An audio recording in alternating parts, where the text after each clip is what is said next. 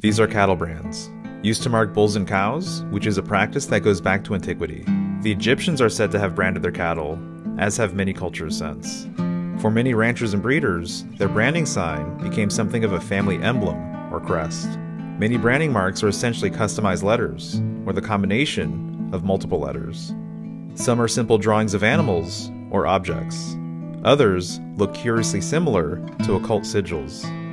In fact, it's my understanding that the Romans branded their cattle with protection symbols, charged with magical intention. Today, some ranchers choose to brand ID numbers. Because the brand was traditionally made of iron, its design needed to be simple and bold, while being easily identifiable.